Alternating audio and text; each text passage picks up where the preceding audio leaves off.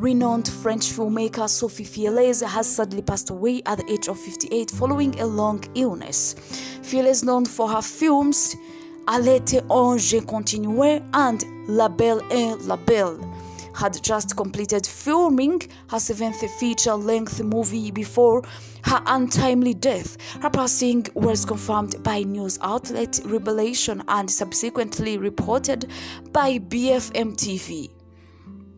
Born in Paris in 1964, Sophie Fillières studied cinema at the famous before making her mark with her debut short film, De Filles et de Chiens, which earned her the prestigious Jean Vigo Prize in 1992. The film showcased the talents of a young Hélène Fillières and Sandrine Kiberlin throughout her career. Fillières directed six feature films, all of which featured some of the leading faces of French cinema, often before they achieved widespread recognition.